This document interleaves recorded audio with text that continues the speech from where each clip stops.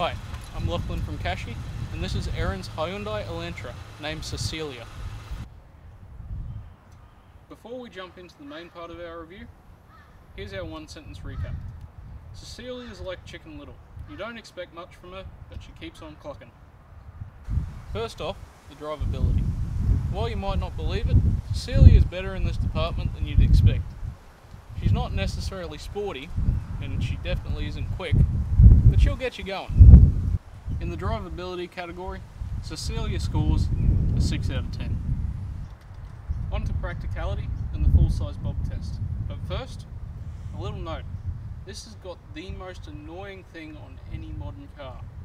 A boot without a button. You have to use the key fob or the button inside to unlock the boot. Absolutely frustrating.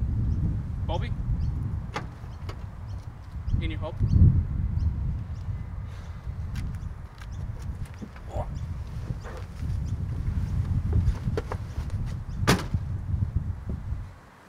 8 out of 10. If you want to talk about features, Cecilia's got them for days.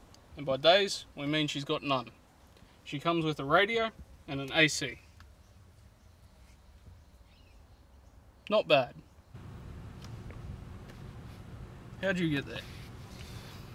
Well, Cecilia does have a working AC, and she's got a couple of features, so in my books, gives her a 6 out of 10.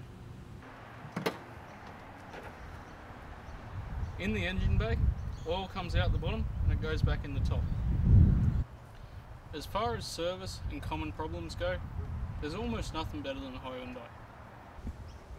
There's only a few common problems on these.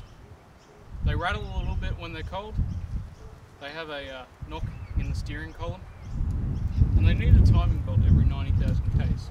Pretty pricey expense. If we're talking about common problems, Cecilia does have a couple, but she's a dream to work on, which means she's a 6 out of 10 in my books. Just like Cheryl, Cecilia doesn't have ISOFIX, which is some pretty serious down points. But in the full-size kid test, she ranks pretty high.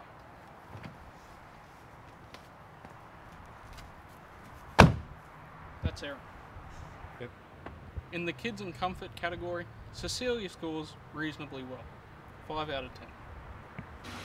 Overall, Cecilia, the Hyundai Elantra, scores 31 out of 50, putting her easily on top of Cheryl from last week.